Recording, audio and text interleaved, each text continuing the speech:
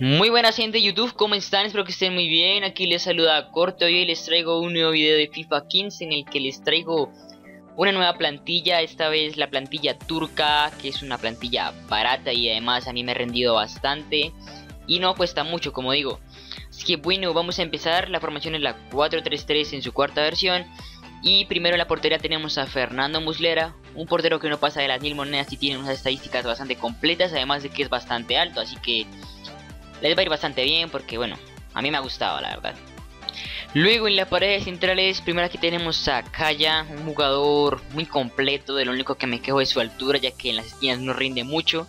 Sin embargo tiene un buen ritmo, tiene una buena defensa y un buen físico, y como ven no pasa de las 500 monedas, es decir, un jugador muy barato.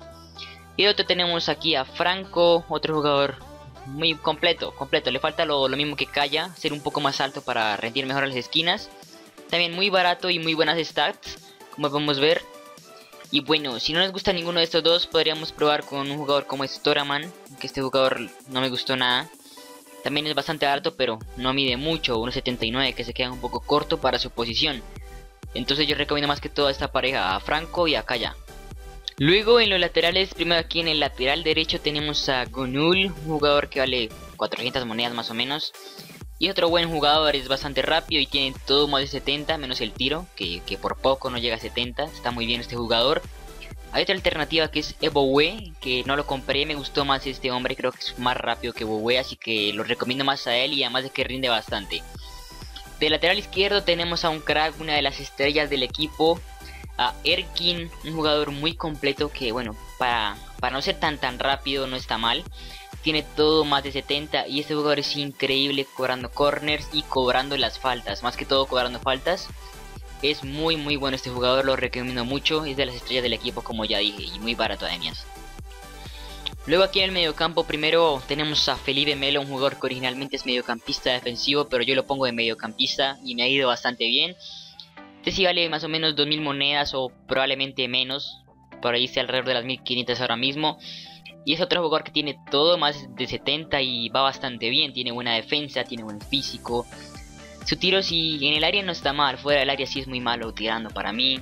Tiene un ritmo de que no nos podemos quejar y un pase aceptable. Es decir, un jugador bastante completo que me ha rendido bastante bien, la única queja que tengo es el tiro. De resto todo bien. Luego aquí tenemos a Inan, otro gran jugador, 750 monedas, muy baratito también. Y bueno, tiene buenas estadísticas. Lo que más hay que destacar de ese jugador es el pase. Y hace unas asistencias increíbles, más que todo esos LBs, pases al hueco bastante buenos. Lo recomiendo mucho, lo único que no he probado mucho de ese jugador es su tiro, ya que no he tenido la oportunidad. Pero va bastante bien. Luego de mediocampista ofensivo tenemos a Snyder, otro jugador muy bueno, también de las estrellas del equipo. 1300 monedas, nos cuesta mucho. Pero este jugador es muy bueno, muy bueno. Además de tener 5 de pierna mala, es un excelente cobrador de esquinas y excelente tirando las faltas. Muy bueno. Y bueno, no está mal, solo que su tiro no me gusta mucho, como lo tenía digamos el año pasado. En FIFA 14 tenía un mejor tiro para mí. Este año no sé, digo yo que le falta potencia, pero va bastante bien para asistir al delantero y a otros jugadores. Es decir, no está mal. Pero si no nos gusta Snyder, podríamos probar a Diego, otro jugador que también es baratito, 1000 monedas más o menos. Tiene 4 de filigranas a diferencia de Snyder, que solo tiene 3. También es bueno cobrando las faltas y las esquinas. Y bueno, como vemos sus estadísticas no están mal, solo que a mí me gusta más Snyder, no sé por qué, me ha llamado más la atención. Así que ya selección de ustedes. Luego en los extremos, primero aquí por la derecha tenemos a Tore, un jugador que no me llama mucho la atención, sin embargo por esta banda no hay mucho que elegir en esta liga. Pero no está mal, tiene 4 de filigranas, juega por la banda derecha y es zurdo, así que no está mal, podemos probar con su tiro colocado. Tiene un ritmo aceptable, lo que no está muy bien de este jugador es su tiro, sin embargo el tiro colocado me ha gustado en el área, fuera del área no he probado mucho con él. Tiene un pase aceptable, buen regate y un físico normal. Pero si no nos gusta este hombre, también podríamos probar a este hombre donde está Adin. Este también va bastante bien, a diferencia que no tienes las 4 de filigranas, tan solo tiene 3 y no tiene tan buen físico como Tore. Tore tiene 79 físico, este tiene 70, pero tiene mejor pase y mejor tiro si no estoy mal. Pero yo no sé, yo me quedo con Tore, me gustó más, lo recomiendo más que a Adin, ya es elección de ustedes.